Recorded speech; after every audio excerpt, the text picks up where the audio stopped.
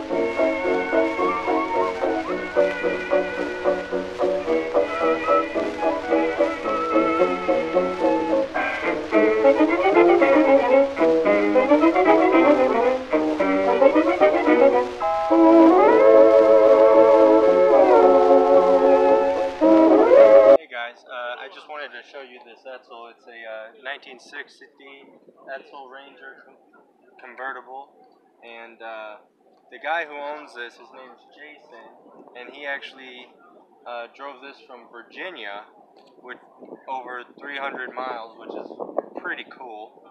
And he actually runs the Edsel Quarterly, and you guys should check it out. So yeah, it has some cool stuff in it, and you should really check it out. I'll put the link in the description below for that. But this is just a nice car.